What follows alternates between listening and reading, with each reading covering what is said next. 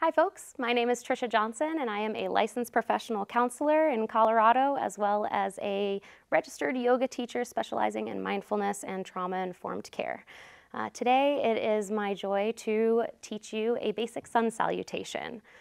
There's a lot of folks who maybe are curious about yoga but apprehensive about attending a yoga class because they don't really know how they're supposed to do it or are unfamiliar with postures or alignment cues. So today I'm going to teach you just a basic sun salutation, hopefully to offer you a little bit of leveraged confidence for when you finally try out that yoga class you've been wanting to. So let's begin by finding a comfortable seated position so we can ground and center.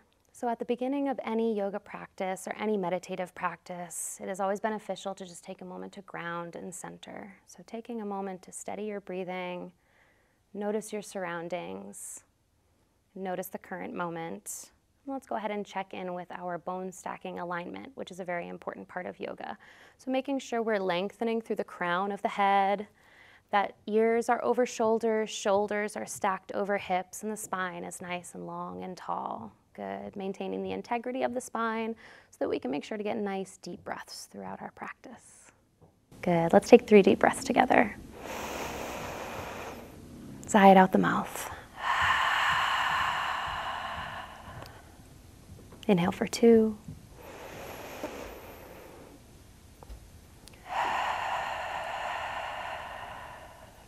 Good. One last deep breath together.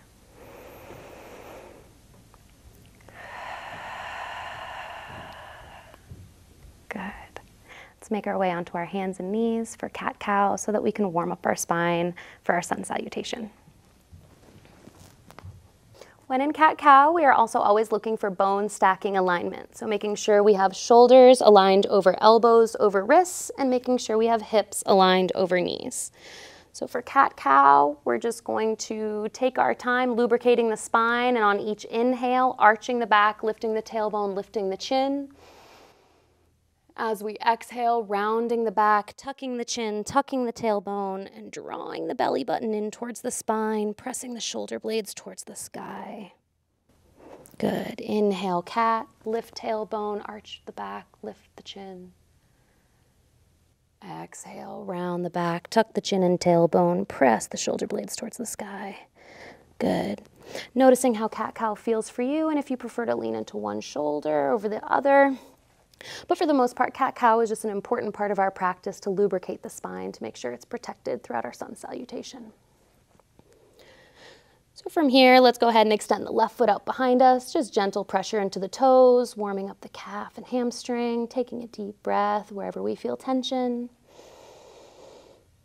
Good. Exhale, gentle release. Same thing, other side. Extend the right leg out behind you, pressing the toes into the mat. Gentle pressure in the calf and hamstring. Good, and release. Good. For our first downward facing dog, we're going to tuck the toes, and this is important, press the fingers into the mat. A lot of times we dump all of our weight into our wrists, and that can set us up for injury. So making sure we're pressing our fingers into the mat, actively engaging all of these muscles. So good. Digging in with our fingers, tucking the toes, lifting the tailbone towards the sky. And then gently, if you can, pressing the chest towards the thighs. If you can't touch your heels to the mat, and if you need to keep your knees bent, that's perfectly okay. Listening to your body and trusting what it's capable of in this moment. If you can extend, try to extend the knees. If you need to, maybe bend right, bend left. Good. Downward facing dog is a resting posture, and it's also helpful in regulating symptoms of anxiety, helping to give us a perspective shift. So pressing the fingers into the mat, pressing the chest back towards the thighs, actively engaging the shoulder blades, noticing the space between the shoulders directly behind the heart, actively engaging all the muscles in the shoulders, breathing space into the calves and hamstrings wherever we feel tension. Deep breath here. And then gently walking the hands back towards the feet for our first forward fold. Now for forward fold, our feet should be about hip distance apart. That's approximately 2 fists based on your anatomy. Allowing the top half of the body to hang over the lower half. So again, for you, if this means a gentle bend in the knees so the top half of the body can sit on the lower half, that's perfectly acceptable. Allowing the crown of the head to fall towards the floor. So instead of looking at the feet, looking behind the legs. Perhaps shake your head yes, shake your head no. The purpose of forward fold is to create space along the back, create space in the muscles that run alongside the spine, releasing tension in the back of the neck. Good. See if you can relinquish control in the muscles in the back of the neck. See if you can breathe space into the lumbar spine. Remembering that this is a resting and restorative posture. And then gently and slowly placing a bend in the knees and rolling up the spine, nice and easy, making sure not to come up too fast because we don't want a head rush. Good, and then meeting at the top of our mat. Once again, feet are about hip distance apart. Nice, long, tall spine. So for our sun salutation, we're going to inhale the arms overhead. If you'd like, you can put a gentle bend in the spine here. If that's not for you, then don't worry about it. Exhaling, hinging at the hips for a swan dive to forward fold. Good. Once again, allowing the head to hang heavy. We want to relinquish some control in the back of the neck. Good. Inhaling for flat back. So you can place your hands on your shins and then imitate that arched back we did for cat-cow. But here it should make your back flat, elongating through the crown of the head. Good. If you're able to and it's within your practice, you could try gorilla, placing the hands underneath the feet and lifting for flat back here.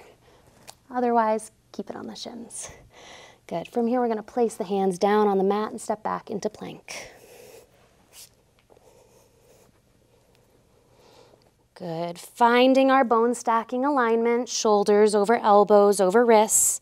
Finding our stability. We're going to lower down into chaturanga. For chaturanga, we keep our elbows close to our rib cage instead of away from the rib cage like you would in a typical push-up. So inhaling here, lowering down with control, keeping the elbows close to the rib cage, using those triceps. Chaturanga. Good. From here, lowering down onto the stomach, flipping the feet.